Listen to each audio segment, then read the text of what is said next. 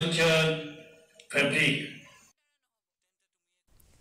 The Meghalaya government is making efforts to enhance air connectivity and road infrastructure to strengthen its tourism sector.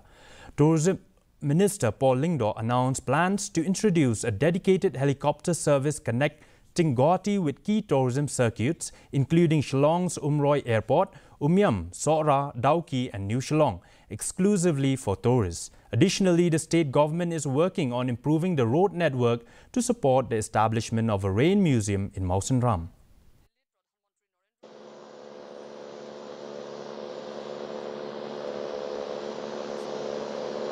We are concentrating more on the tourism circuits which now will be, there is already a proposal to also connect these circuits by air. For instance, there is a proposal, we are in the initial stage, where we would connect Meghalaya with helicopter services exclusively for movement of tourists. We will start with Guwahati to Shillong, meaning Umroi Airport, then Umiam, then Sora, Dauki, New Shillong. These will form part of that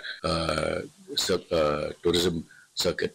But the other areas, for instance, Mawsynram, where we are developing the rain museum, that will need more investment in the road network.